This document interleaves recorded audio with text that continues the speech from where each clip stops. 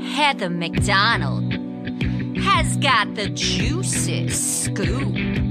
When you're on the road, when you're on the go, Juicy Scoop is the show to know. She talks Hollywood tales, her real life Mr. Segment serial data and serial sister. You'll be addicted and addicted fast to the #1 tabloid real life podcast. Listen in, listen up. Whoop, whoop. Heather McDonald, Juicy Scoop. Hello and welcome to Juicy Scoop. I have a return guest, the glowing, adorable, fresh from Florida for the weekend. He does have a last name. I know him as Up and Adam, but you actually have a last name. That's crazy. I do have a last name. It's Newell. It's Newell, but everybody else, it's Up and Adam. It's Up and Adam. You have a great YouTube channel, and you are up on all the pop culture and the shows. We have a lot of the same mutual friends through interviewing them and being fans. We've become real friends. And last night, we were at the Scheana Shay live Scheana Shay podcasting concert. Yes. Just like Shay Diaz has a comedy concert, Scheana had a podcast concert because she actually performed with a real band. Oh my gosh. It was so good. There's so much to talk about with this, by the way. Yes. Oof. Okay. Wait, what's my first photo? Here I am. Okay, she looked really cute. What's great about Scheana and I is that we both have a good side. And she doesn't hide it. She talks about it openly. So do I. And it's not the same side. So we are able to be friends. We were able to sit on stage together and feel confident because my good side then matches her good side. And it's a really important thing for people in 2023 to be friends with. If you suffer from only having one good side, that you only make friends with people that match you, you know? Oh my gosh, that is important. But it's very important. I learned Sheena's good side when she got me the job at SUR 10 years ago. Yes. Because I went from being the first male host to her dedicated photographer for all of her photos, and she would make me retake, no babe, retake this side, and she would make the fans, like, not like she would make them, but she would just turn on her other side. When I do meet and greets, you know, sometimes based on where the stage is, and because we usually take the photos on the stage, and on occasion, the place will have them come to my right side. So then they're going to come be near my right. That's not my good side. And now I'm just putting it out there that you guys, I'm going to move you to the other side because I'm not going to enjoy those photos and I'm less likely to reshare them. It's just a fact. We're not all perfect, but we're honest, Scheana and I. I feel like I've never noticed a side. Well, right now I have. You're perfect looking. Shut up. Listen, I have one eye that looks like Quasimodo, and I'm missing a tooth back here because I'm getting my teeth rearranged, right? So we had to take a tooth out, so I look like I'm from Alabama on this side with a Quasimodo eye. So, and now this is I'm embracing the bad side. Fuck it. I'm normalizing the bad side. Well, good. Well, anyway, getting to it. So she comes out, she sings Good as Gold, which I just want to say, for something that when she first did it, and not every housewife had a song. And, you know, she got up on the stage of SUR or wherever she was singing it. And it was kind of like a comical thing for the fans to see. Has turned into such a great thing, embracing it, and then actually getting a great band to do another song with her, which she performed at the end of the show. It's the Apple song. And it was like it was rocking. Both songs were rocking with this live band while she sang the Good as Gold and the Apple song. It was really good. It was really fun. What I love about it, too, with Scheana is she fully embraces. She's like, I'm not a vocalist. I don't have, like, this crazy skill where I'm going up there and I'm Mariah Carey. She's like, I just want to put on a show and have fun and go up there and just, like, rock out. If I could do that, then great. But I will say she sang it live, just like Luann does live. It's not with singing over a thing. So it's like you're getting the fun of it. I mean, at least, exactly. Anyway, I thought she sounded great. I thought it was super fun. And then you were the host, and then I came out and I was her guest. And that was pretty fun. And you killed it, by the way. I loved every bit of you being on stage. It was so funny. I was in the back with the sound technician, and they were like, we get so many shows, and this one particular guy was not aware of who anybody was on stage. Right. And he was laughing, and you're like, fuck this bitch, and like going on, and he's like, oh my God, is she really saying that? And I'm like, Heather McDonald has entered the room, because when I found out that the babies, Ocean and Summer, were going to be there, I was like, at first I was like, Scheana, I was gonna go up there and be like, I know what you guys are probably thinking. Who the fuck is this guy, right? And why is he here? And I was like, oh my God, there's little babies. I can't say that. And I was like, oh, Heather's coming. Fuck, something. First of all, the kids, like most of our kids, will hear, the words, whatever. And one time I was with Lala, and it was right after the reunion, and we were in Palm Springs at her house, and we were walking to lunch with Logan and Leo, who are her husbands, her best friends, and Ocean was there, and Lala was talking about what happened at the reunion. It's like the day after, and she said, like, fuck it or whatever, and then little Ocean goes, fuck it. She does a hand, and then we're like, truck, that's right. There's lots of trucks here, Ocean. And she's like, yeah, trucks. We're like, anyway, the girls were playing some ABC thing. They, they were dancing to the song. I mean, it was very cute. And it was really fun. What I also didn't realize is that the questions that Scheana was asking me, because I didn't talk to Scheana really before, and you would tell me a little bit what we're going to cover, but I didn't know that she really couldn't participate in the conversation about Bethany and Raquel because of being under contract. Right. So she had very good ways to get me to give my opinion. And then I was just like doing like a rant. And so I didn't really even know what it was, but I'm glad it was well received. And the audience was great and they were really fun. So it was fun. I was so excited because when Scheana invited me to her show, just like when I went to the premiere party, right? I asked Scheana, I said, hey, and I wanted to make sure with her that I could even talk about this, but I asked her, I was like, what is the show? Like, what's the format? And I did my show at the Bourbon Room last year. And so I was like, okay, what are we doing? And she's like, 2 live performances. I said, oh, who's performing? She said, me. And I said, okay, so what's the rest of the show? And she's like, oh, we'll figure it out. She's filming. She's a mom. She's a wife. She has so much other shit going on. And she's like, I will figure it out. Okay. So I was like, Scheana, we're going to figure this out. We're going to figure this out. We're going to throw some games in there. We're going to play it. And it was great. Brock came up there. I thought it was just a really well-rounded, fun night. It's not a huge room, so I think the fans had a really good time. Yeah. And what a treat for the fans because so many, almost the whole cast was there. Lala was there. James was there. Here I am with James with his cleft. And we had a Valley Brat shirt on, which I loved. And then Ariana was there. I took this photo, by the way. And yes, we looked pretty cute there. And that's no filter. Now I'm looking up closer. Could have used one. Anyway, so Ariana was there, and I gave her some tips, which I will not give to everybody. I may have said this on the show before, but I don't want to remind people because I don't want other people that are going to be competing against her in Dancing with the Stars to steal my tips that I told her. So hopefully she will take them, but I just told you them off camera. I thought they were genius. And they're genius tips to get her to win. So she's just as nice as ever, just as down to earth. Listen, even though she had all this good fortune come, she really made the lemonade and it really turned out just as nice as that, like just as down to earth and unassuming. And so I'm just saying, even though she's like such a bigger star than she ever was before this horrible tragedy, I don't think she's changed, and I think that's really nice. It was interesting for me last night because I really wanted to make it a point to talk to her and Katie. Yeah. Because I was supposed to go film with Katie at Something About Her, and this was back in July. And then, of course, the permit issues and everything. And then Bravo. With the restaurant. Yeah. With the restaurant. And Bravo literally said, no Bravo talent. You're not speaking to anyone right now, especially Vanderpump Rules.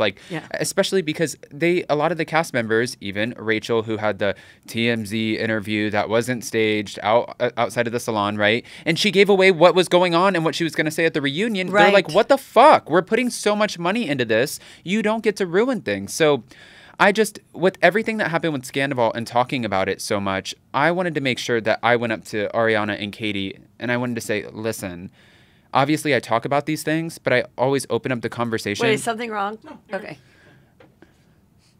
Okay, you're just making me nervous. Yes. So I just was like, we can always stop if there's something not working. Yeah, okay. So I was talking to Ariana and Katie, and I just wanted to make sure that they knew, like, I open up the conversation, but it's always in their favor, and it's because I genuinely like them. But it's this weird blurred line that I'm sure that you deal with all the time, because if I talk about a friend, then holy fuck, I'm getting a phone call, and it's going to be like so-and-so, and it's going to be like, what the fuck, Heather? And well, I have to say, I should pat myself on the back, because that has never happened to Really? me. And I do keep the secrets, and then when they are revealed the way they're supposed to be revealed, whether the person tells them themselves or it's on a reality show or whatever, then I can kind of add to the juice that I heard at the time. And that's enough for me. Like, I don't need to, and I also don't want to ruin, stuff. Right. However, I did get some juice last night. Oh, shit. And I will somewhat share it. Okay, but first of all, this was fun. Okay, so after the show, we go to I jump in Brock and Scheana's car. Mm-hmm.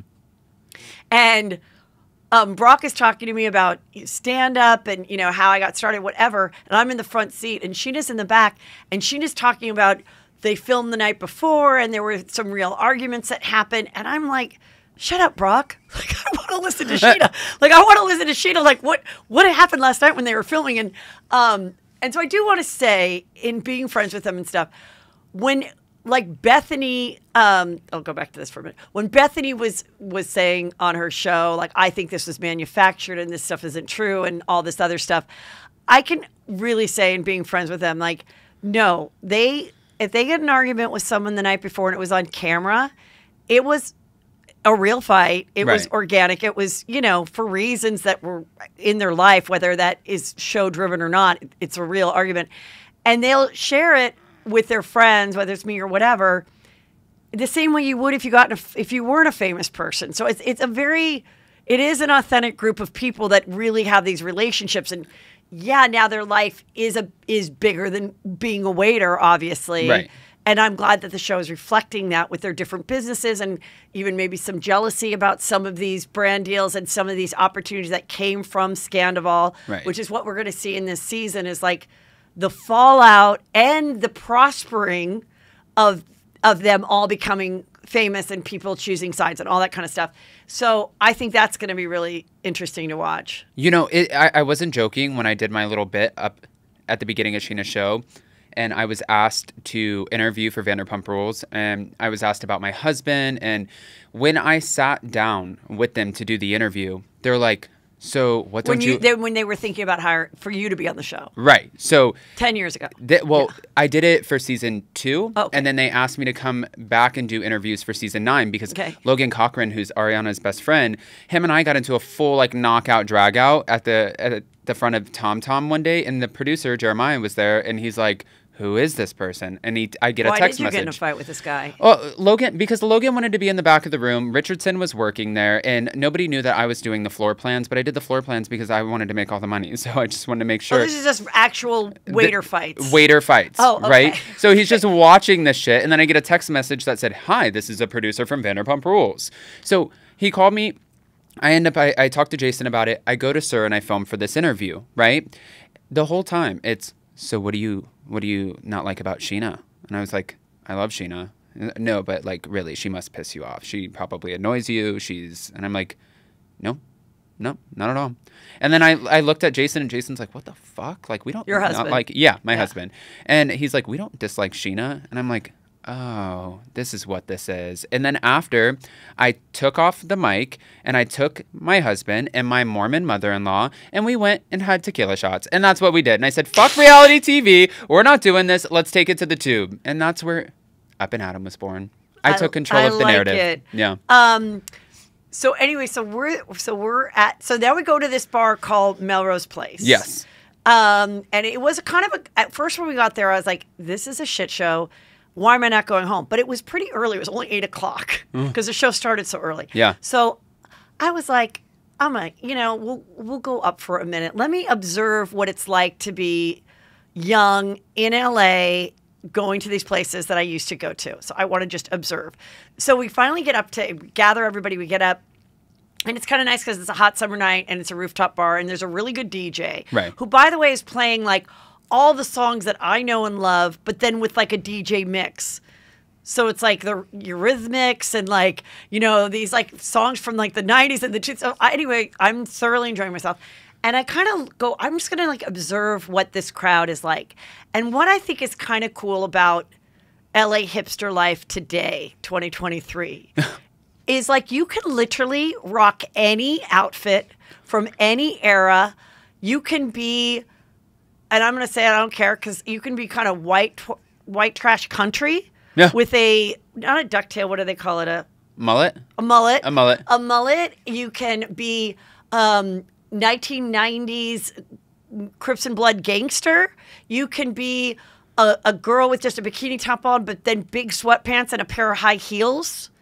It's a very, like, you wear an Angora sweater and an acid wash jeans. Did you just go through Lala's whole closet? That's what I'm saying. No, but it's also like a different thing. And then you can also wear like a really sleek, classy black dress. You can also be, with your fancy designer purse and a tiny, like when we would go out, I was telling my sister this, I'm like, there'd be just like, everyone would be dressing the same. Like you went to BB or BCBG, you got your little velvet dress, this kind of clunky heel is in, or chunky heel, this is, and if you weren't wearing that, it was like, oh, you're kind of out of style, you're not. What I kind of love going out last night is that there were straights, there were gays, there was so many different people, and everyone was having fun, and there was kind of a variety of ages. It wasn't all young. No. Yeah. And anyway, go to Melrose Place on a Sunday night. I thought it was pretty fun. Our friend who runs it, Chrissy, she's the one who put all of this together, because I asked Scheana, I said, where's your after show? And Sheena's like, what? And I said, like, after party, where's the party going? And so I reached out to Chrissy. Chrissy used to work at Pump. She killed it. But it was so funny because when I walked in, you're like, I don't know. I'm about to go home. I don't fucking know. And then I went and talked to you over at the table. Yeah. And then they were like, you guys got to get away from the table.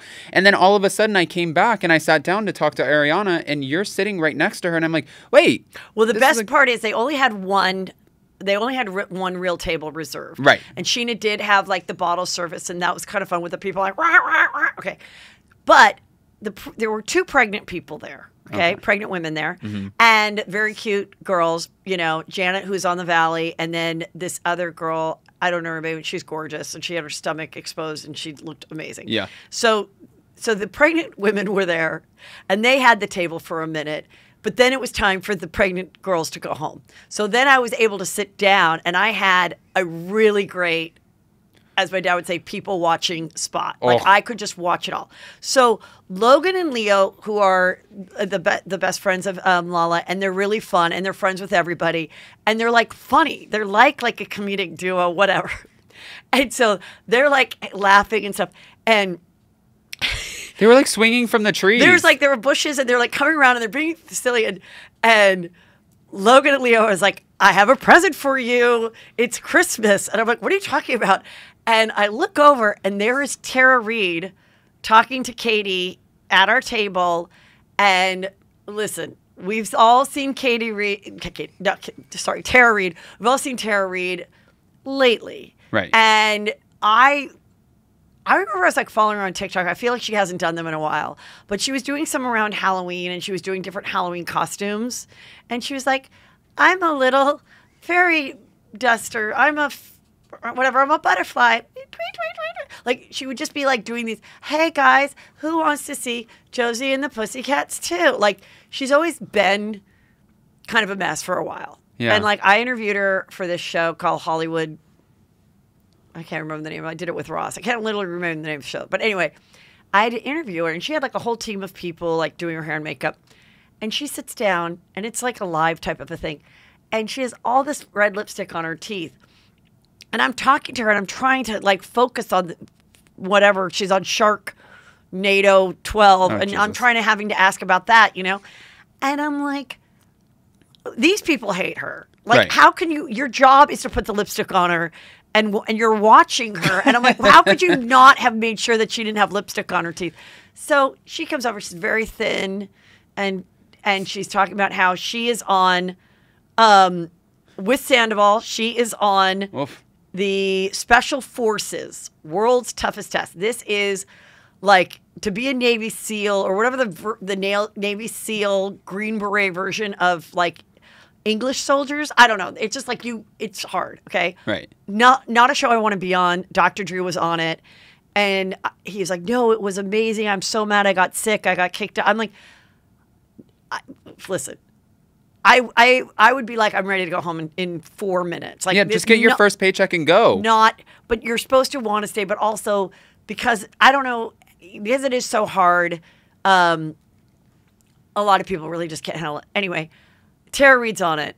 Right. And not that I know, but I would predict someone who is her age and like 85 pounds, I'm guessing she is not the one that's going to end up wanting to join the Navy SEALs. Okay? Winning. Like Yeah. I'm guessing, and I'm guessing someone like Tom, Sandoval, who's very physically fit, is going to probably last and do pretty well. In my opinion, I think it just comes to people being athletic or not. Even though some things are mind tricks or whatever, the majority of it is like, can you Stamina. fucking climb up this mountain with a backpack or whatever? Physical attributes. Yeah. And here's Tom, and looking real douchey in this photo. I mean, I didn't finish watching this show. I think it's genius that they got him. I think people are going to be into watching. Because of him? Yeah, I do. I went to Publix the other day in my neighborhood, and I had a Scandival shirt on, a merch shirt that said underneath Team Ariana. And the girl who was pushing the cart said, "Oh my God, every time I see you wear that shirt," I'm like, fuck, am I wearing it all the time? "Every time I see you wear that shirt, it reminds me of my last name. My last name is Sandoval." This older man is walking past and he's like, "Oh, like that guy who's on the Special Forces, that celebrity on Special Forces." And I'm like, that is so funny that that's where you know him from, because we all know him as like the douchebag narcissistic like asshole who fucked over Ariana, right? Yes. Not like Special Forces. Right. But okay. All right, that's where we're at. I just want to make sure. Okay, I just want to make sure what I had here. Okay, so let me see what else happened here. Oh, here they are. I think Black China's on it too. I think they got some good people for this. I don't know. It'll be interesting. Oh, and Jojo Siwa? Yeah, they really do. Do you know what she said, though, by the way, last night? Jojo? Tara? No, Tara. Oh, Tara. No, what? You didn't hear what she said? No, do tell. So she walks up, and she's like, and everybody looked, and Ariana and Katie, everybody was like, the fuck is she saying? And she's like, "I just want to let you guys know that I think Tom Sandoval is a really great person, and I think everybody really needs to back off of him." So that was the whole purpose of her walking over to the table. Like, read the room, girl. This is not the fucking table to go to say, "I think that you're advocating for the wrong asshole. What are you doing?" Well, I just love that Logan and Leo like found her like in another section of this rooftop bar and was they're like bebopping around. Yeah, like, and so then there's this other thing that starts to happen with this other girl that walks up to the group. And when she first walked up to the group, it was shortly after two people that Ariana knew that Ariana was super excited to see, and was like, like I don't know who they were, but they were clearly good friends of hers. So this other girl walks up, and she's a pretty blonde girl. She's wearing like a black bodysuit and jean shorts, and minimal makeup, like very hot, pretty 20-something, whatever, blonde. And she's talking to Scheana and being very animated. And so I'm like catching the conversation. And no, she did not know them personally until that night. Mm-hmm. And she had the juicy scoop. The juicy scoop is that she allegedly is saying, because I was there, that she has been seeing Mr. Sandoval for like a month. And, but she could have lied about it. She could have whatever. And hey, he's a single guy. It's not that big of a deal. Right. But being that I don't think the cast was aware that he was seeing anyone, so this could be interesting. Maybe they're still filming. Maybe there could be her showing up. I think she certainly wanted them to know who she was. I don't think it's a secret. I think listen, anyone that's screwing Sandoval at this moment has aspirations to be on the show. Right. So, but I wonder, gosh, not to feel sorry for Sandoval, and I don't, but like, do people on the show, unfortunately, or any reality show, these girls, like, how do you trust them? How do you trust that they really actually like you? Or are they just like, hey, you're a hot body. I don't really care. I like to have recreational sex. And if it can result in me being on a show with like cool, fun people and not like, I don't know how Now, could she have just happened to have been that night? Could she have been lying? I don't know. But it really made the night juicy because I'm like, oh my God, I felt like we are really in it right now. We are really in it right now. It was like we had everything but the cameras. Yeah. But even the funny thing about this too is based off of what I've heard about Dan, Ariana's new man, it's like he really wants to let her shine. He kind of just supports her. He takes a step back and he doesn't want the fame of it, right? Right. That's what I've heard. And I haven't met him, so I don't want to speak on it as if I have. But so I think not only is she winning in all other aspects, but then you found somebody who, from what it seems, is not using you for a come up, right? Yeah. And then you have him. But the thing about somebody like Tom Sandoval, and this isn't a bad thing, Tom did my show at the Bourbon Room last year. It was so nice for him to come. All of that. Of course, you didn't know what he was. Right. Wait, we didn't. During your show, would he have been seeing her? Was it in that time frame? It was April. Oh, I think their time frame is so fucked. Well, who knows? Yeah, it was way before. We still don't know. We still don't know. But I think for him, I've known Tom for 10 years, and when I first started at Sir, he was working the bar, and he was working like the restaurant bar side, and he would ask me, hey, did anybody call and ask if I really work here today? Did anybody? And he would ask the questions, like, are people... So he's always been about himself. So if you want to sit there and prey on somebody who has the fame and has the notoriety, all of it... He's probably not going to mind. You just have to feed it. You're like, oh my God, you're amazing. You sing so great. I walked up to him. He came to my husband's birthday at some rooftop, whatever, pool. It was all of the Sir people, pump, whatever. And I said to him, man, you bought like a $2 million house. This is incredible. Look at you. Remember where you started and when I met you back when, and look where you're at now. And he's like, actually, bro, it was 2.3 million. And I was like, oh, fuck off. Like, fuck off. Fuck off, right? Like, fuck off. But thank you for always being true to your character. Like, you don't change. You are who you are. That's what I'm saying. They 100% of the people that you see on the show, they are off camera, the good, the bad, the insensitive, the funny. All of it. All of it. It's like it really is, which is kind of great and which is sometimes a shame when you are a fan of reality show, and we're going to get into some other reality shows where the cast just doesn't have that, or the people are coming in with an agenda, and we see it because we're sophisticated reality show watchers, you know? Right. So when it can be really fun. Okay, I'm going to skip through that picture because that was that was one of the photos of what I was just talking about, and I put it in there, and I don't want to show the photo of whoever this person is because in case somebody's going to go back and freeze frame or whatever, or let you guys enjoy it if this person makes an appearance at the next event, which I predict that she will. You actually put $4,000 on it. I put $4,000 that she'd be at this thing that I'm going to be at Tuesday. Randomly. So I'm going to be texting you on Tuesday. Yeah. Which is today. You're listening to this today. So, okay, let's... I do want to talk about a little bit more about the whole... just because we talked about it, but with the reality reckoning, okay, I just do want to... And I'm not going to talk a lot about Bethany because you guys are like maybe sick of it. Maybe you're not. But... I believe the reality reckoning I have never seen a movement that has had less momentum than the reality reckoning. The only person that has talked about it is Bethany herself. And we have, to this day, there is not one person that has joined her publicly in wanting to sue former networks or whatever. Is there? Well, no, I think a lot of the people are building their cases behind the scenes and going to her, but a lot of the talent who, from what I've heard, a lot of the talent who's going to her, they're talent that they're no longer signed on their shows. And I think what a lot of people are looking at this as is they hear you should be getting residuals. They hear that if you're not getting paid for those old episodes, then they shouldn't be airing them. And I think that people think residuals, like kind of old school back in the day, remember residuals were a lot, but now it's like you're getting pennies.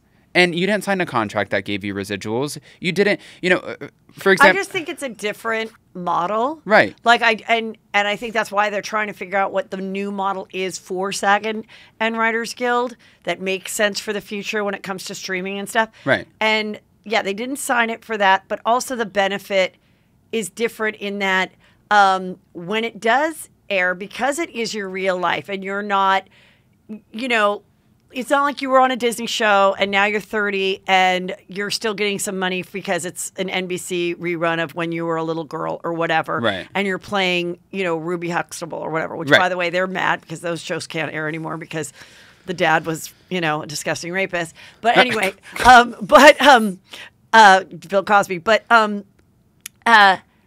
what is kind of good is if you are pushing a product or a persona or whatever, even if you're not on it anymore and it's airing 5 years and someone's watching it, whatever, if you share that stuff, it is going to be profitable for you, whether it's the restaurant that you still own or now a lot of these products that people bring out, Blackwater or whatever, Diamond Water, that one girl from Shaw's, they're not still around. It wasn't a hit, whatever. Right.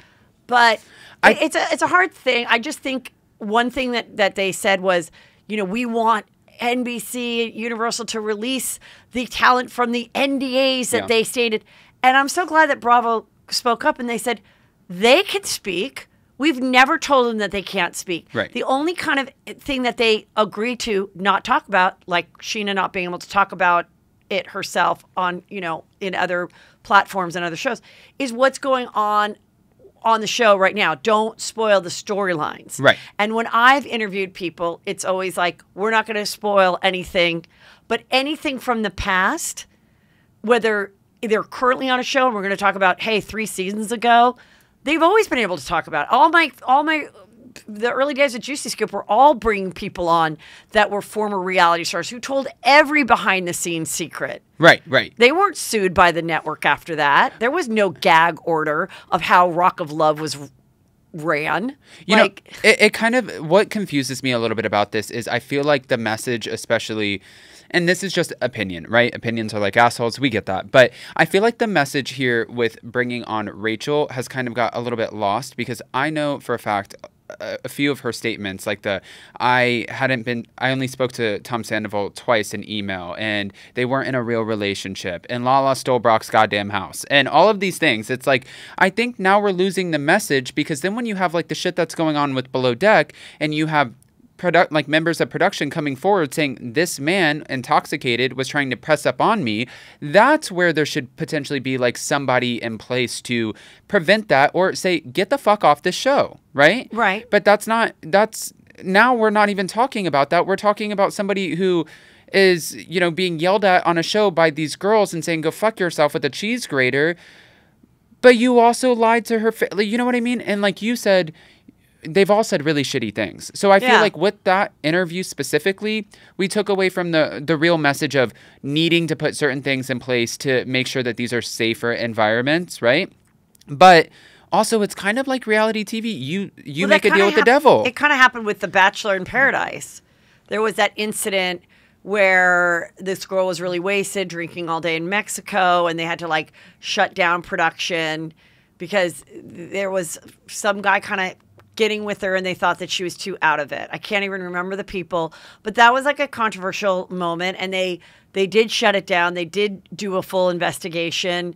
It is a hard thing and I'm not saying I'm for it or not. I mean, like, I would never want to be on Below Deck if I was, suddenly 25 and into yachting. I would not want to be on Below Deck. I would not want cameras in my cubby bed while I'm like screwing some guy and my parents can watch it. It's not anything I would ever want to do for myself, or I'd never want my kids to do that. So, but I mean, the reality reckoning, I want to say, I think this is the real era is the era of Bethany blundering. Like she is just like putting all these crazy videos out, deleting them.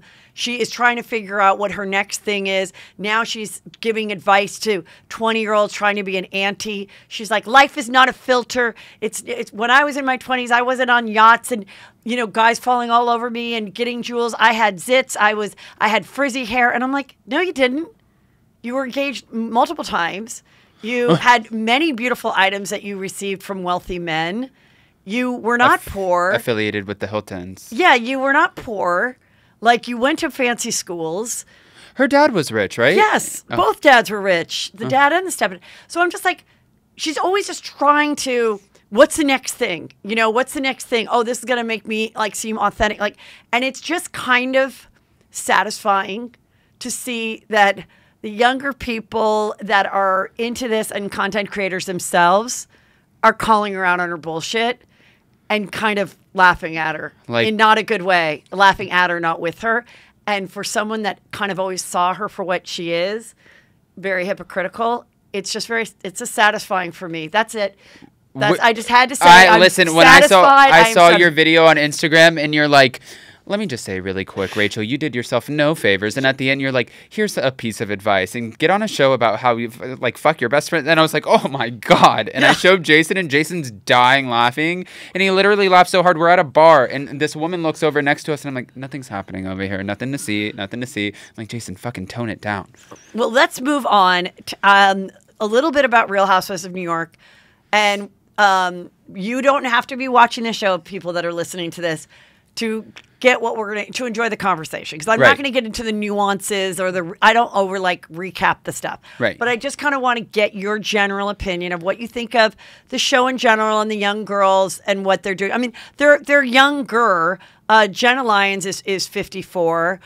I almost feel like they could have taken like her and maybe one other person that like Aaron, who I think kind of has kind of like an older soul. Yeah. I would have meshed the two of them with a handful of the OGs, and I would have kept. That's how I would have done it. I don't know that doing a whole new cast with nobody that's keeping us grounded to the Housewives, but I kind of go back and forth. It's just a very different show. Right. But I did take some notes of a lot of things that are similar but not as fun. Okay. So what are your initial thoughts before I get into like each character?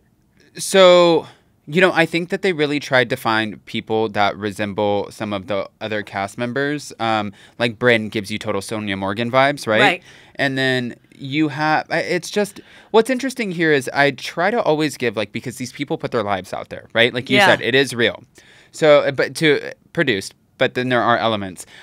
I think you give them like grace and like we get to meet them the first season. It's like our Dubai ladies and we're meeting them. But then I don't know. It makes me a little nervous. Like, are the Housewives, are they going to continue to thrive, or are we a dying brand? And not me, I'm not a housewife, but them, I think about this. I'm like, are the Real Housewives? I actually think scraping it and starting with all new people now is not the best idea. No, but I think you've got to like take them, move one on or like parlay someone new. Like I kind of think, but I'll tell you how Bravo fucked up. I'll tell you right here. Yes. They've tried to pivot. What they did originally was every year with these bonuses, with the Nene Leakes, the Vicky Gunvalson, the Teresa Giudice, they're paying these women more. They want more like bonuses, whatever. But then the ratings started to go down from 3 million views, 2 million views. Now we're at 450,000 to 900,000 views, right? But I will say in that, I don't really think that's a fair estimation, because that's just for when you watch it on Bravo, on regular TV at that time. Right. You can watch it on YouTube TV. You can watch it on Sling. You can watch it on Peacock. I don't know that is included in when Bethany, brags about, I was, the most successful housewife that ever lived, and our ratings were this.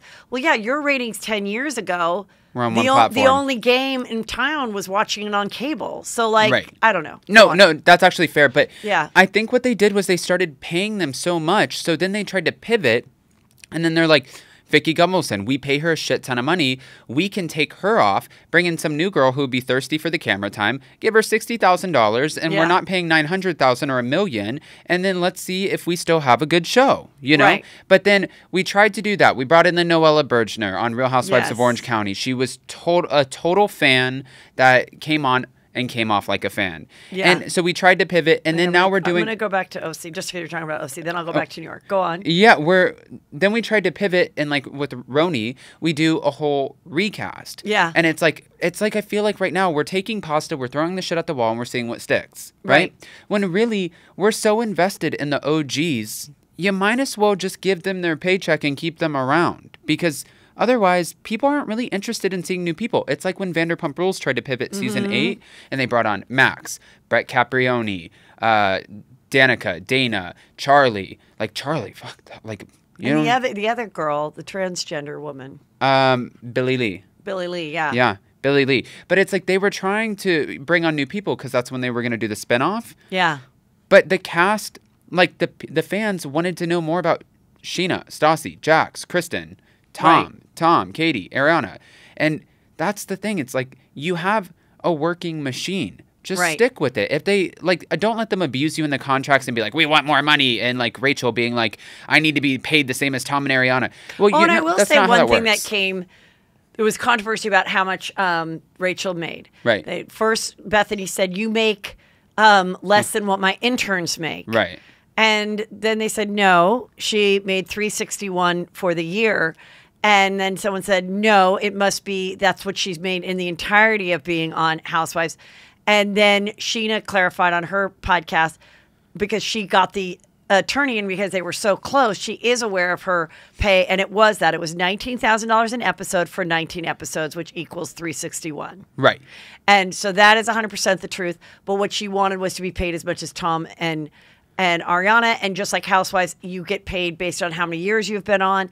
Same thing happened when Jill Zarin said, I want to be paid to go back for OG Legacy as much as everybody. Well, Luann, being that she's been on for 10 years and Jill had only been on 4, she was going to make a lot more than Jill. Now, of course, all these things can be broken. There's Right. it's not in stone. This isn't, you can go, all right, whatever. It's valuable enough to just say, hey, we're going to make it favored nations. But in this case, that was one of the things I just wanted to clarify. So let's just go back to New York real quick. Okay, so this Erin girl, a lot of people say she looks like Jen Aniston. In this particular photo, she really does. She does. From her confessional. But and she really looks like her hair. Really looks like her hair. She's so pretty. She's really pretty. But sometimes but she doesn't always look like that. I just thought that was kind of interesting. Yeah. And then I also want to say this girl, Oh, Sai, okay. this is not a great photo, but I was trying to grab the fact that she's wearing this top, and I know people that are women will agree to this. I just want to push it down because it's like there's like stitching that is the cups around the boobs, but it's like hitting her above the boobs. And it bothers me so much that this isn't like underneath her cup. Is it making you feel like see how her boobs are inside the cup? Is it kind of making Erin? you feel like her nipples are up here? Yeah, it is. It's just like, it just doesn't look good, and she's supposed to be a stylist. Why did they make this like, they made her look like a Bratz doll here? I don't know. It just, okay. So let me just say another thing about the Bethany clause. Okay. Oh, shit. Okay. About the Bethany clause. Now, she also said, people have to pay, 15%. 15%. And I'm like, I think this is an urban myth. I think it's another thing that she started. I don't really think someone's getting a contract from Vanderpump Rule and it literally says the Bethany clause, or maybe it doesn't say the Bethany clause, but it's about that. Even if it's in there, I don't think that they act on it. Right. Because so they're really going to Schwartz and Sandoval. And where does that go? Does that mean if Lala is wearing her Send It to Daryl shirt I mean, this have you season, asked that? Have you asked Lala? Everyone has said they've never come after them. Every person I've asked said no. Like whether I had a book, they never were like, where's the 15%? I mean, they would have to get forensic accountants to figure this out. So I just don't, I think if there is anything in there, I think they say if you are launching a product, really launching it did not exist before, Right. then, we're going to have a stake in it. But I still don't even know that they would really follow up on it. It would have to be so successful that it would be worth it for them to try to collect. It's kind of like we're going to make sure that if another person sells part of their business to Jim Beam for $100 million, we're getting our 15% in that case. I think also what people do is when they have an event, they try to say, okay, at the event, I'm going to or while I'm cooking, I'm going to have my seasoning or my alcohol out there. Or I remember one time Ramona, had something to do talking to somebody as they came in the room on like a girls' weekend, and she's just holding her like ageless, which doesn't exist anymore, skin cream, because she was like, let me try to get this. And Bethany Frankel, when she's faking being upset about Tom, is drinking her Skinny Girl. There's that, but then there's where they're actually, in this case, Jenna Lyons has an eyelash line. Right. And we see this entire day of where she's doing a photo shoot for the eyelash line. Also, she talks to this other girl who she's helping decorate her house, and they're on Zoom. Right. And that girl is like, oh, I'm wearing your eyelashes, and I love this case. And it's all in there. Anybody watching this that's a housewife might be like, why the fuck are they featuring these eyelashes so much when I've been on the show for 5 years, and I've tried to get, or like, let's say you're Tamara. I've mentioned my CBD a few lines, and I've had parties for the CBD, and then they don't use it, and like that. So it's my understanding, I would bet money on this, that Jenna Lyons is either paying to have her product in there, a portion, or take out $5,000 out of my salary that week, something. There's got to be a deal. Negotiating negotiating into it. Almost like I'm paying to have an ad on this show. Well, then what the hell okay, and I know you're friends with them, and this is not a diss, but, well, I think you're friends with the one. But Leah Black and Jill Zarin, they are walking ads for everything that they do. And every time they have a scene, it's like, oh my gosh, this is so crazy. You like this captain? This is a Jill Zarin captain. They weren't paying for it. So they have to do it like that. So they just shove it up your ass? They want to shove it up your ass so that you do see it. But then, of course, but then the cast is mocking it because they're getting jealous. Because they're like, I'm on this stupid show making a wreath, making $60,000. And Jenna Lyons just walked in giving gifts to everybody every single gift is a brand collab that she's doing because she's fucking there for a reason. Right. Because you start to watch it, you're like, why is this woman who made all this money at J. Crew, is a lesbian, like is not your typical housewife, why is she doing this? She's doing this because she wants this lash line to be huge. And this is her opportunity. So whatever she negotiated with them, and I don't think it's just, I just happen to be talking to this person about eyelashes. Her using that Zoom with that woman, there was nothing interesting about that scene. Right. This isn't an actress that we recognize. She wasn't talking to Julia Roberts. Right.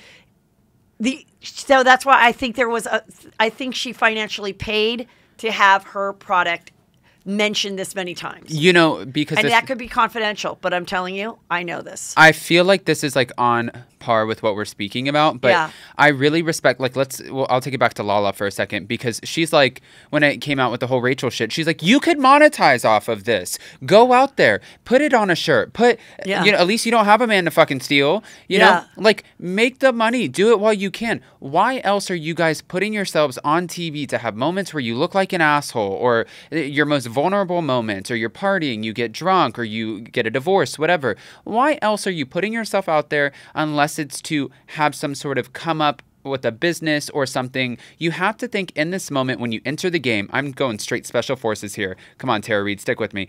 You have to think that we are getting in this shit, and what is the long game? What are we starting? What are our businesses? Another thing that Stassi did really well. It's like, fucking, if you're going to be on here and you're going to make yourself look like an asshole, start a business. Well, I mean, in respect to Bethany, there's a scene where she meets Luann in the Hamptons, and she drives her little Skinny Girl car that's wrapped in the Skinny Girl. I remember and that. Luann is like, why would you do that, darling? This is so... She thinks it's funny because Luann, honestly, it was, this was a long time ago, and Luann was really just being the Countess. Right. And she was really just like, you want to follow my life? Great. She wasn't thinking the long game at the time. Bethany was smart to do that. Right. And a lot of people, how can you not follow it when you see Loverboy and everything? You'd be crazy not to. I mean, so if somebody just really comes on the show and they're like, okay, I'm going to share my life, like this Jessel girl who has the twins. Yeah. Like, I still don't know what she does for a living. I don't know. And she's like, I have to buy 2 of everything because I have twins. Do you really believe that she moved there just for the show? Yes. You do? I do. Okay. I heard that she moved there for the show. Yeah. But I don't know what the goal is except just to be famous, because I don't even know what her job or product is or what. I know she keeps saying that she has to get back into it. She feels like she's What missing out. does she do? I don't even know. And she's like, I have twins, so I have to buy 2 of everything. And I'm like, wait a minute. Can I just talk to twin people? Like, aren't you like parents of twins? Like, okay, once in a while I dress them alike, but isn't it kind of been taught like you probably shouldn't dress your kids alike all the time if you have twins? So why would you have to buy 2 of everything? Yeah, why can't they just wear their brother's outfit? Or it's like you're making, yes, exactly, and you're making them equal. It's like they need to be equal. Guess what? I had to deal with this I have a lot of brothers and sisters, and growing up, it was like you guys all need to be equal.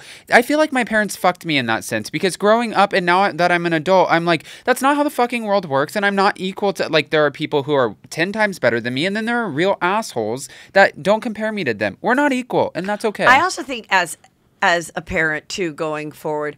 There's a lot of people that are like, okay, whether you're really rich or not, everybody gets this amount for Christmas or whatever. And I've always told my kids, whether I pay for a private school for one of you and you choose not to go to a private school, that's none of your business. All my kids are my kids, and I will pay for what I feel that child needs or wants. If you're not asking for it, it's not like you're going to get the money that I spent on the private high school. You're not now, my other son, going to get that as one extra when I die or something. Like parents, I just hate it when kids.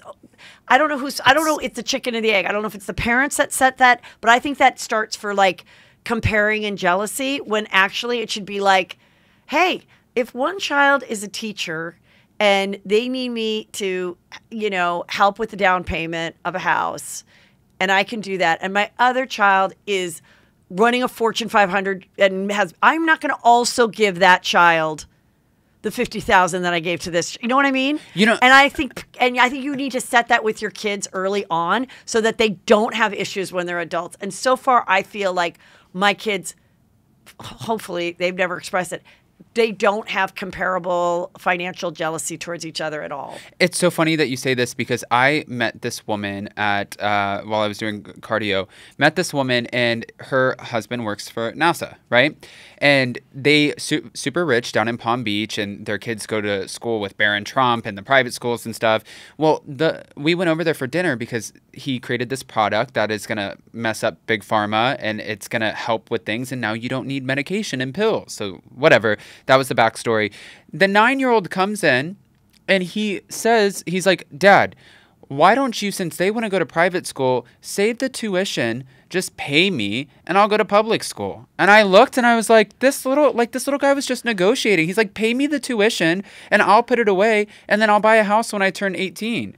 And his dad was like, no, you're going to private school. And I'm like, I've had that with my son too about college because he's aware how much it is.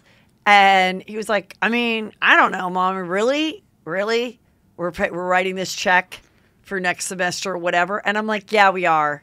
And it's not a negotiable. And I even remember with my getting married to my husband, his dad was very financially practical and all that stuff. And actually wasn't excited that my parents were throwing this big fancy wedding. And I remember my husband on the phone with him. And I think he was saying this is crazy. Why don't you just ask them for the money so you can put it on a down payment for a house? And I remember he was like, it doesn't work that way, Dad. It's not the choice. It's not, this is what they're doing. This is what she wants. This is what her family wants. And then he stopped. But I was like, yeah, sometimes it's not getting back to this. Back to this housewives. Okay, so let me see what else. Uba, I felt they were mad that she's been sick and didn't have to work. Yeah. Which is always the thing I'm so aware of now. They get really mad when people, these reality stars, they treat this shit like a factory and you didn't come to the factory that day and it's not fair that they have to make Reese and you're quote unquote coughing. But then if you FaceTime in, then you were featured in that episode and you get your $19,000. Or whatever it is. Good point. Let me see what else. Yeah. The Aaron girl, I don't know what she does for a living. And, but she's got this, the rich ex-fiance and she's, being a flirt and whatever. It's I don't know. I just don't really feel like any of this is that interesting or real right now. I'm waiting to see. I really hope that they bring it at the reunion. And but I just don't know what there is to argue about. There isn't because there isn't strong, there's not deep-rooted friendships or even when the Housewives of New York started, even if they weren't really close, they really knew each other in social circles for many years prior. Right. So there really was, and it really was just about being a housewife. It wasn't Jill Zarin sharing Zarin fabrics. And it evolved into that because that was their life. But the majority was the cameras following Jill dealing with the fact that Allie was still awkward around Bobby, her stepfather, and was 14, and we saw that, and, you're going to go to the fat camp and all this other stuff, which one of the funniest moments I ever had hanging out with Jill and Allie was And I've told the story before, but it just is so funny. And I love Allie, her daughter, and we're at their house. I'm like doing shows in Palm Beach or something, so I'm staying at the house in where they live in Boca Raton.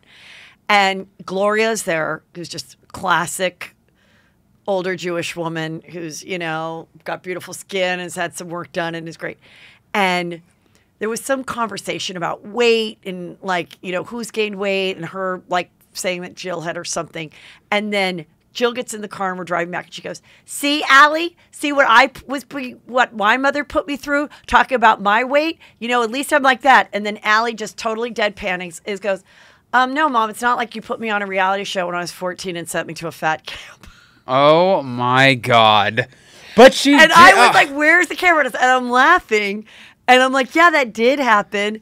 And thank God Allie is so great and adjusted and they work together and they it just lives with her for the rest of her life. They life. have a great life. But I mean, but also then Jill not seeing it. And I just thought it was like so, just so real that you like, my mom was meaner than I am. You should be happy. And then your daughter being like, yeah, but you did this. Like it was just perfect. And now Jill's just smuggling Diet Cokes into whatever country. It's the best. Fucking, I don't know what. Jill, honestly, to me, she is comedic relief. I do like watching her. No, it never stops. And Yeah. it's like, again, completely, there's no difference. No difference. So would you rather have this, like if the network came to you right now and they said, okay, we're going to give the decision 100% to you. We're canning them. You're the deciding factor. We're canning them and bringing back the old cast. And you get to put together the cast with the OGs. Are you doing that? I don't ever want to can anyone. Okay. Okay. So I think that this could have more time. I would say if it doesn't work, if it's like you guys, and I think what will happen, prediction. Okay. Okay. Okay. I think they will bring back some of the old cast. They're going to integrate them. And then they're going to keep a couple of them, of the new. And I'm going to predict Aaron and Jenna. And then maybe like one new person that's like in between. And that'll be the new cast of New York. It'll be like Luann, Sonia, and Dorinda. It will not be Ramona.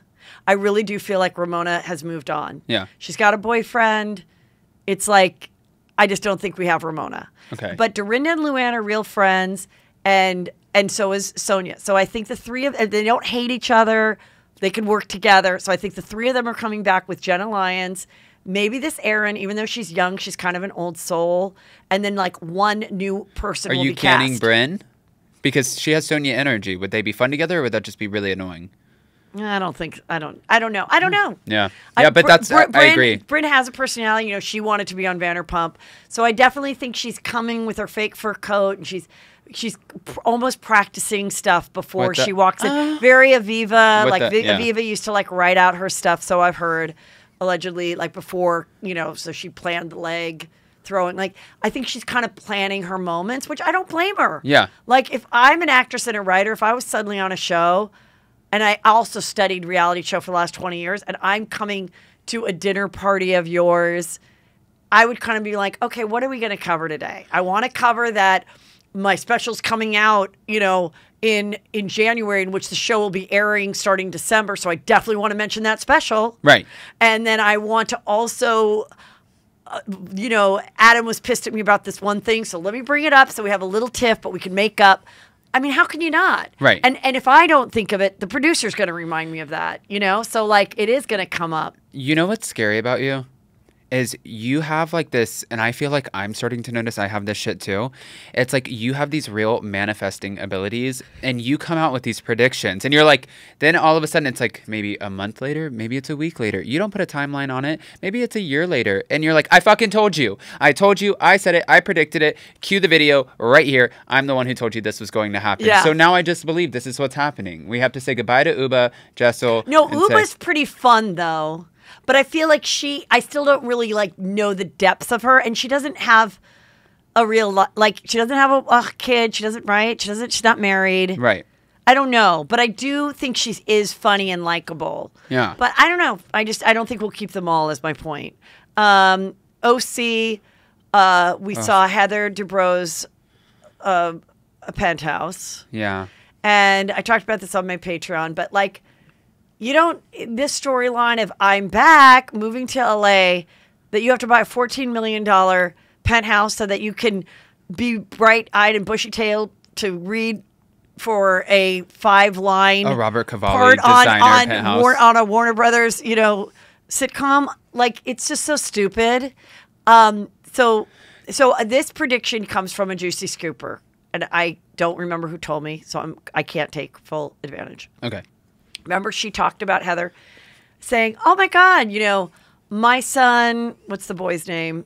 Heather's son's name? Nick? Yeah. Nick is getting his real estate license, and then he's the only one that comes over to look at the place, okay? Look at the house. And he's like, this is a nice place. I love it. And they're oohing and awing over it, which, by the way, I don't think it photographed that well. It seemed small and kind of weird. For 5,000 square feet, it did. It just didn't photograph. I'm sure it's prettier in person, whatever.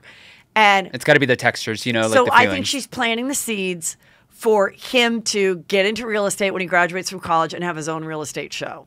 I mean, I feel like she's always trying to push that. And then Max, her daughter, just did a song. Yeah. And actually not bad.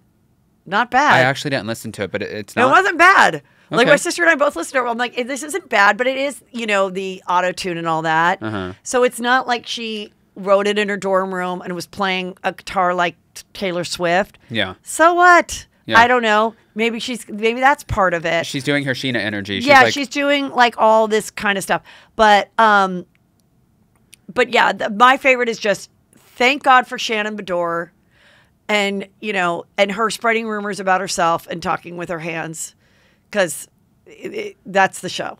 If Shannon Bedore was not on this show, nobody would be watching this show this season, in my opinion. It's funny because I have sort of a weird connection with this cast. Yes. And can't be as weird as mine, but go ahead. Oh, no. Don't Yours try to is top it. No. It's definitely not. Yeah. So Tamara and I, I think I was supposed to go to happy hour with her today. We were going back and forth, but she, of course, does 2 T's in a pod, and I find Teddy Mellencamp to just not be great reality TV, and that's okay, because I don't think I'd be great reality TV, and I think that she does good with the podcast. Yeah. Right? I agree. So I would go on, and I would do videos, and I would talk about things that Tamara... By the way, I do want to say, Teddy, I just saw her on Nick Viall's show, Uh-huh. and I did not know who she was. She looked completely different, but in a beautiful way. Yeah. She's She looks beautiful great. before, and this new face is beautiful, but I don't know what it is. Like, she really doesn't look like herself. All the comments were like, I didn't know who this was. Do you remember Legally I don't know Blonde? I don't know. I know that sometimes with a lower facelift, it almost takes a year to get done. Uh-huh. So you end up looking better and better and better. And Yeah. I know she did that, and she was honest about it. There's something different about the eyes. Now, what she might have done, honestly. Oh, the eyelid. No, the eyelid, or probably the eyelid, but also it's those drops. There's these drops that change the shape of your eye. What the fuck is that? Oh, yeah. And my friend gave it to me, and I put them in, and I looked so different.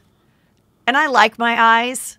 I have no problem with the shape of my eyes. I'm trying to figure out which one I like better right now, because this one has an allergic reaction. You might just put one drop. Yeah. But it literally, it makes them bigger, but it's sort of... So if you have small eyes, I guess, but I already have big eyes. And I just was like, I don't want to fuck with this. I just like the one with the purple cap that you get at Target. Yeah. The Lumi. I like Lumify. Yeah, Lumify. It just makes them, takes any kind of red away really well. I mean, I just brought Visine in here with me. Yeah, but that stuff is good. But anyway, I don't know if that's it, because it was like her eyes look different now. She's always had a really nice nose. I don't know what, but she looked very different. Good for her. She's very pretty in my opinion. So it's like, and she looks prettier now. She looked prettier before. But do you remember? Do you remember Legally Blonde? Yeah. And do you remember when the girl had the alibi? Yes. And she's like, I was getting liposuction. Yes. I was getting, and she's like, it's like, okay, we're an accountability coach, and we're holding people accountable. But then you were talking about like getting certain work. Listen. Wait, did she get lipos? No, I don't think she did liposuction. She did. I don't know what she did, but at the end of the day, my thing is I really wonder with the and I feel like people are very much more accepting of anybody doing kind of any Ozempic or Mounjaro or just get your work done. So now I think people have chilled out about. I think people were keeping it a secret, because the minute you were a celebrity and you said, I did lose these 30 pounds because I've been taking this for a year. You're taking it from, like as if like skinny housewives some poor diabetic is getting out of the car at the handicap and going to get his prescription, and a housewife swoops in and takes the last amount. And, that's not what was happening. And it seems to be that everybody seems to be able to get their medicine. That means that, I don't know. I'm not 100% sure. But I feel like now people are being a little more honest about if they're taking it or not. And they're not getting as much of a backlash from like the audience. And I'm curious, does she even have to, like, why would you have to spend $600 a week to have Teddy tell you you can only have 2 carrots, not 3, when you can just take this shot and just be less hungry? I saw for less money. I saw Ozempic for the first time the other day. I went in my dad's fridge and it was in there. And I was like, Dad, are you on Ozempic? And he's like, son, I don't know what the fuck you're talking about. That's my diabetes medication. He's like, I'm pre-diabetic. And I was like, my dad's like a bona fide housewife. Look at him go. Good for them. Like, who cares? Yeah. I mean, my God made plastic surgeons and scientists too. So if something is better and easy for us, no one's taking a shortcut. But I'm just curious if she is even pursuing that business, being that she's busy with her podcast. And also just, I don't know why someone would go do a business that's just someone texting you, being mean to you on a text to tell you to take 500 calories when you could just... Let me be the villain in this story. I'll do it for free. Yeah. I'll mean rage text you. But does she even promote that business anymore? Do we know? I don't think so. But you know what? They do. I mean, do even Tamara saw the writing on the wall that got rid of the gym. Fuck that. Just take a shot and take my CBD gummy and be happy. Don't be hungry and pass out. She messaged me on Instagram and she's like, why do I always feel like you make me sound like an asshole? I was like, no, I think that you sometimes make yourself sound like an asshole. And then I talk about you being an asshole, but I really like you. And I think that you're great for the show. But if you're an asshole, that's okay. Yeah. And I had the most awkward interaction with Shannon Bedore. And this was at BravoCon. And I had to go on an apology tour with Gina. And this was also at BravoCon because I did a sit down with a former housewife of OC and Kelly Dodd. Okay. And we ended up talking, and she knew that I was renovating my house at the time. And she said, oh, what's your style? So she was friends with Shannon, and she's like, oh my God, that's what Shannon's kitchen looks like. Let's call her after this interview, and let's go right over there. She lives like right down the road, okay? So I thought that they were fully friends. Then I get to BravoCon, and I introduced myself, and I was like, hi, I was actually on the phone. So you never did go to the house? We never went to the house. So I introduced myself, and I said, I talked to you, or Kelly talked to you on the phone, and I was there, and I was the guy who was coming to see your kitchen. And she goes, what? What? Like kind of, what? I don't know who you are. I don't know who the you are. Up and at him, down and I don't know. She's like down and out. All I know is that I was a very good friend to Kelly. Oh. I was an excellent friend. I was there.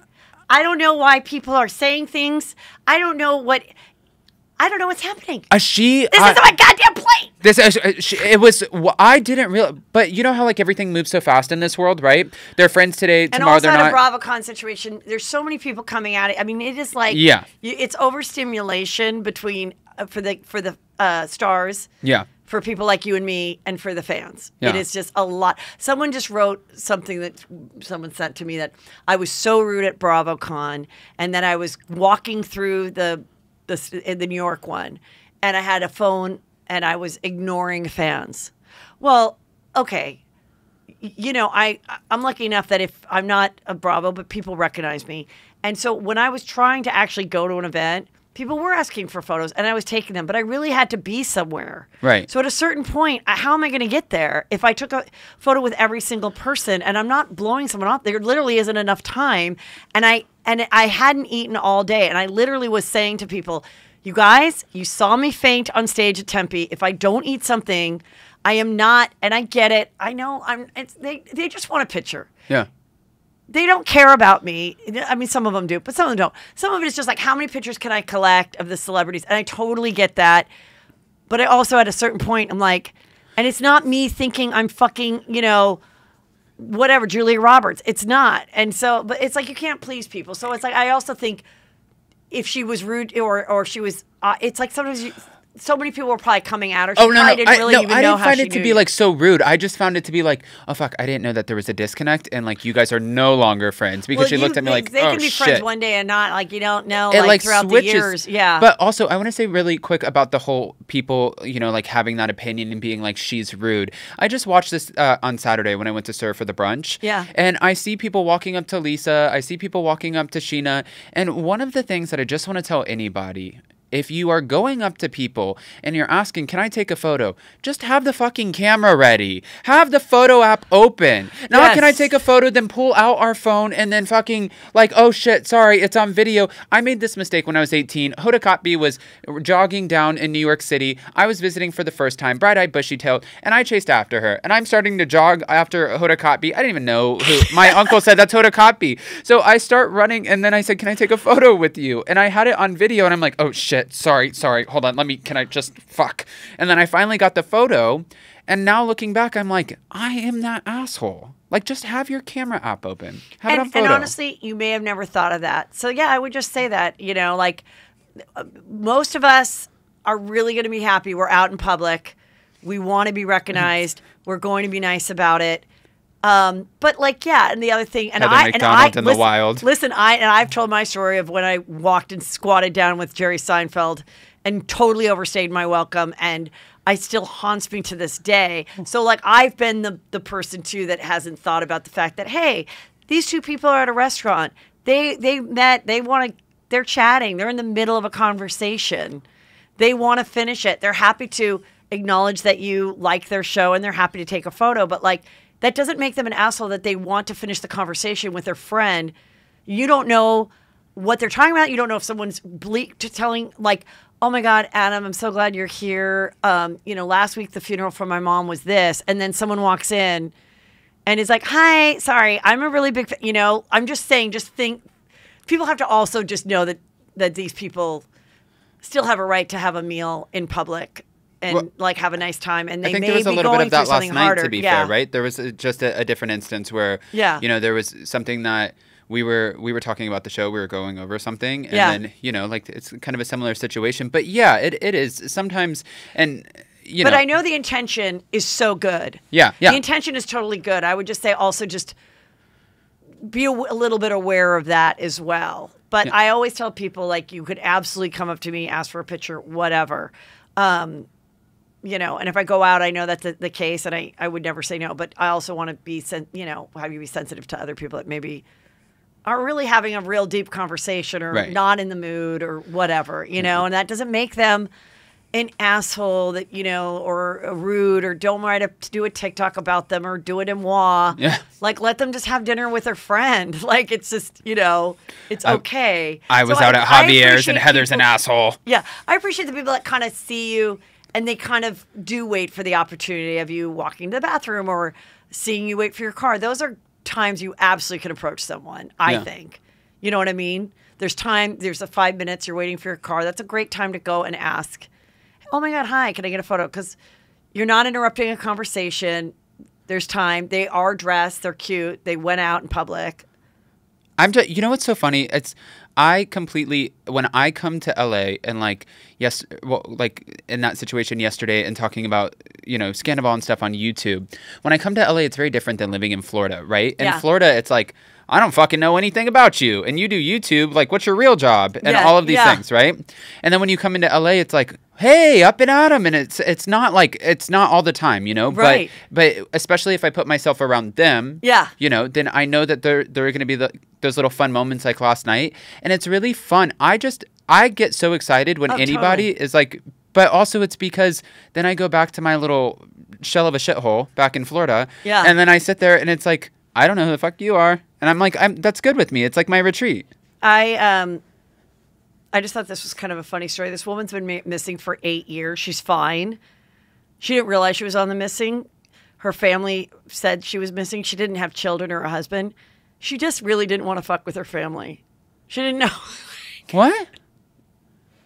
What? They found this woman, and they're like, you've been on the missing list for 8 years. And she's like, I have. Her family put her on missing because she just was done with them, in my opinion, and like wasn't keeping in touch. she wasn't kidnapped. She wasn't harmed. Like, she just didn't want to fuck with them. I thought I was going to be on the missing list last night, to be honest with you. So this is something that, maybe... Oh, I have it. That's a totally different story. I got to tell you about this. I got to tell you. Tell the story. Okay. So last night, after we end up leaving, Yeah. you know, and everybody goes home, right? There was the bottle service, all of that. Yeah. It was a great night. Everybody's having fun. Well, we got back to the hotel, and I went to call my mom. I talked to my mom's at my house watching my dogs, and I just went to call her and give her a recap of the night. And I take my AirPods, and I told Jason, I said, I'm going back outside, and I'm going to walk because I know you're going to sleep.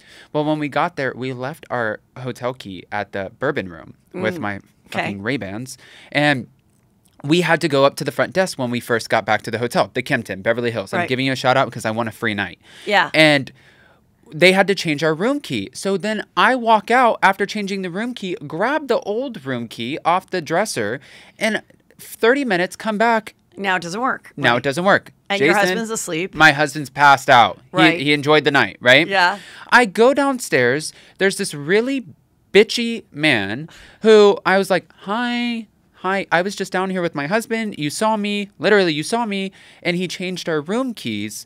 I said, I just need another key. He fell asleep. And he's like, long night. And I was like, yeah, you can say that. And I was like, he said, I need your ID. I handed him my ID. And he's like, doesn't say Jason on it. And I was like, right. And he's like, your name's not on the room. And I was like, okay, but that card with my LLC on it, that my business card that's attached to this account, it's my business card. I'm married. Do you need photo? What do you need? I said, I also have my husband's email on my phone. I can show you the reservation, everything. He's like, sir, I need you to relax right now. There are people who come here and cheat on their spouses all the time, and we can't just let you go barge in the room. And I was like, what kind of what kind of story is that? Right? And he's like, I need you to relax right now. And I was like, he said, do you want me to call the room? I said, oh, it's funny that you say that, Kimpton, Beverly Hills, because earlier that afternoon, I forgot shaving cream. So I called down to the hotel or to the lobby. I tried to call down and my phone isn't working. The phone in the room. The phone in the room. Yeah. So then I went down there and I was like, hey, I was just trying to call you guys, but I guess my phone in the room is not working. They said, do you want us to send somebody up to switch out the phone? I said, no, I'm headed out and I have all my shit everywhere. I don't want you guys going in my room. That's why there's the do not clean right now. So no, they didn't go switch to the phone. So now, of course, the phone doesn't work for him to call up to wake Jason up. And I'm telling him this. And I said, can you do a wellness check? Can you open the door? He's like, would you like me to call the police to do a wellness check?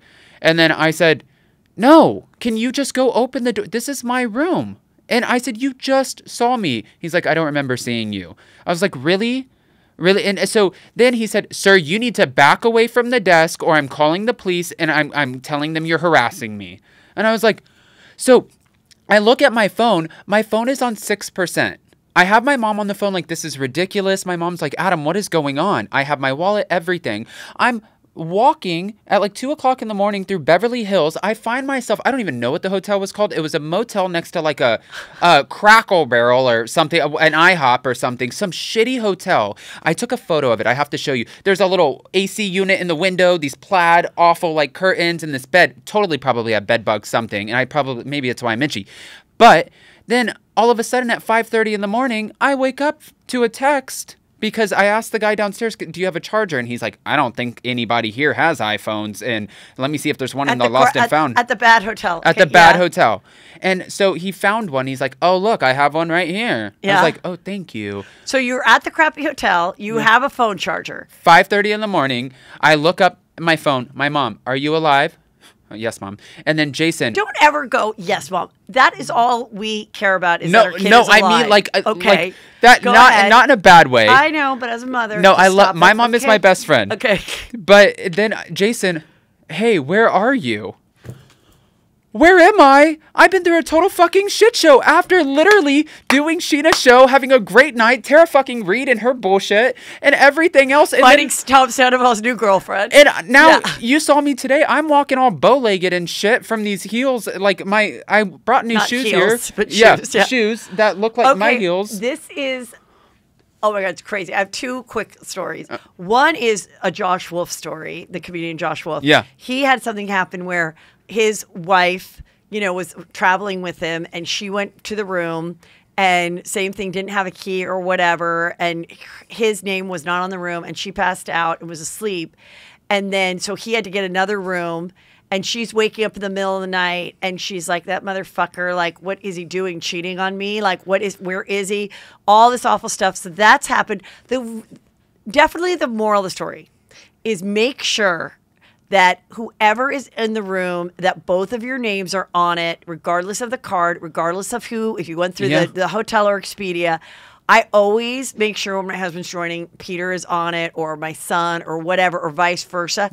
The other thing that happened to me, or when I was like 20, I was in San Francisco, I was 22 or something, and we were there for like the SC Stanford game, and we were staying at my friend's aunt's place, and we I didn't know where I was hanging out with some people. They already went back, and it was like this gate, and I couldn't get in the gate. And this is like before cell phones. And I didn't know where I was going to go, and I had no credit card or any money. And so these guys come, and the guy's like, I'm like, I think I just got to stay at this hotel. And so the guy paid for my hotel. And I'm like, okay, bye. And I like lock the door, and he's like trying to get in. And I'm like, just leave me alone. It was so awful. It was so scary, but it was a very similar awful thing. So I'm saying... It's a learning curve. I also always ask for like 4 keys. Yeah. And then make sure that everybody is on the name. Well, then when he switched the key, it deactivated Right, no, I understand that because the key didn't work. But like, yeah. Yeah. One more question I wanted to ask, because there's all this stuff that's happening with the divorce between Kevin Costner and Christine. Oh. She says the 129 is not sufficient for her child support. She said when they met, he was worth $100 million. Now he's worth $400 million, so it has to be adjusted. You know, the kids, this isn't a custody thing, but you started to tell me a story about you. And I did, and you were fine to share it. And I do think this is an interesting situation because you're a child of divorce. Yes. So what happened? Okay, so this is funny. 129,000, that is definitely not enough for anybody to raise a kid. Holy shit. Yeah, a month. Yeah. A month. My mom and my dad, they were already divorced, but my dad and her, they had joint custody. Well, my dad, a long time ago, when my mom was pregnant with me, he ended up leaving her and had this girlfriend. She was a psychopath. And then years later, when I'm 13, he ended up leaving his new wife for this woman. My mom hated this woman. She like triggered her. So my dad's like, you know what? You're causing problems in my life. I'm moving my son from Palm Beach, Florida to Chattanooga, Tennessee, and there's nothing you can do about it. My mom was like, okay, I'm taking you to court. Now, were you the only child of your mom's? I'm the only child between my mom and my dad, and then they have other children. Okay. But so my dad said, I'm taking him to Tennessee. They both lawyered up. Well, come to find out, my dad's attorney was the same attorney, I believe her name is Christy, who represented whoever to get Anna Nicole Smith to her body to the Bahamas next to her son Daniel. And my mom sat in a mediation room across from this woman. She was a shark. And she started talking about how my mom was not capable of taking care of me because she already has 2 kids and she worked 2 jobs. My mom was a career server and she was always hustling, always working. You know, she had kids really young. And she's talking about how... So the only reason that she was saying that she was not qualified is just because she really wasn't wealthy. There was no... No, and my drugs, dad made a lot more money. But there was no drugs. No drugs, no alcohol, like none of that. None of that. It was just like, you are a working mom and his dad can give him a better life. Well, the way that she was presenting it, I just learned this from my dad. They went in there. My dad said, if you press on her, like you will trigger her and you'll get a reaction. Yeah. She'll snap. That's exactly what they did. So my mom, it was like a Shannon Medora. It's not my fucking plate, you bitch. Yeah. And like, she's like, you fucking bitch. And called her every name in the book. Your mom called the attorney a bitch. A bitch. Yeah. And she looked at my dad and she looked at my mom and she's like, okay. She's like, I'm waiving all of the fees and you just made this personal. You're losing your kid. And whoa. It was literally like a month later, full custody. I was in the back of a van and I am getting driven to Tennessee, and I left and I went from seeing my mom 3 out of the 7 days a week and she would pick me up and all of that to seeing her for 7 days for Christmas and a month and a half for summer. But then my evil stepmom would make me come back the second half because I would have to readjust to what life was with rules and regulations. So I would only get such a limited time with her until I was 18. I hate this story. But going back, no, because it wasn't fair, you know? So going back to it, it's just like, I know. She's just like my best friend. And like now, everything that I do, whether it's like when I moved to New York or Florida, I just have her with me everywhere. And I want her to be a part of everything that I do. Because you missed all that time. Because I missed it. Yeah. So that is not what I intended. Sorry. I'm a Cancer. But I honestly, I wanted you to tell the story because you mentioned it briefly before we started the show. And I said, are you okay talking about it? And I wanted you to talk about it because, I mean, I'm, whatever. I just talk to so many people, and I think we don't hear enough from adults that lived through the divorce. Yeah. And lived through the custody and lived through the things and their perspective. And I think their perspective is really important that people hear that might be going through that today. And I'm not saying there's a way to get out of it as a parent that's, at odds with their ex about custody, but like, and the splitting of time and like, one thing I said was when you do live in the same town and you split the week in half and stuff, how I brought it once up on a show and people were like, I'm so glad you brought that up because it was awful. And you're right. It would be better if we could go back more to the more traditional of like the mom has a kid during the week and the dad is the Disneyland dad or whatever. Yeah. And I think there was something that happened where it was like, no, fathers should have rights. And I agree with that. But at the same time, it's like, I don't know. I think the family system is really, unfortunately, it's like they tried to make strides one way. And in the end, it's always just the kids that miss out. Yeah. And it's just like, it's really unfortunate how heartbreaking that must have been. And you would have wanted to be with your mom in retrospect. And not it's not like you had a choice. Well, the problem was, and my dad, and I feel so bad because the woman, like, I haven't gone to therapy for this sort of thing. You but just the did woman, right here. Yeah. But the woman who he had, she really did, like, she tortured me. Physically, mentally, emotionally, like with food. There was a lot of things. Like one time, what do you mean she wouldn't let you eat? No, she would pick things that I couldn't eat or that whatever, and that would be dinner for the night. And if I didn't eat it, then I didn't eat. And then her kids would get like a mommy dearest with the steak. Oh, like psycho. And then her kids would get chicken tenders and pizza. And then there was one time where she poured a bowl of like hot chili on my chest, right? And I had a mark. I had like still right here. I still have a mark. And then there was another time when we moved up to Tennessee. My mom wrote in this journal every day for the summer when in between her breaks. And it was this little book. And I remember finding it because it was in her compartment in the middle of her car. And it was just every day her writing how much she loved me and like, I'm thinking about you. And it was supposed to be positive, right? And she would take photos with those little things, like, and it spits out the photo right away. And Polaroid, yeah. Yeah, Polaroid. And all of these things, well, Wendy took that and she burned all the photos of her. She took the book, so I didn't have that to reference. Because you took the book, it was in your possession. Yeah, my mom gave it to me when I left. Yeah. She destroyed your mother's book? She destroyed the book. She destroyed all the photos. I came home and my laptop with all of my photos of my mom and my brothers. It was floating underneath it was in the bathtub. And what would your dad say about all this stuff?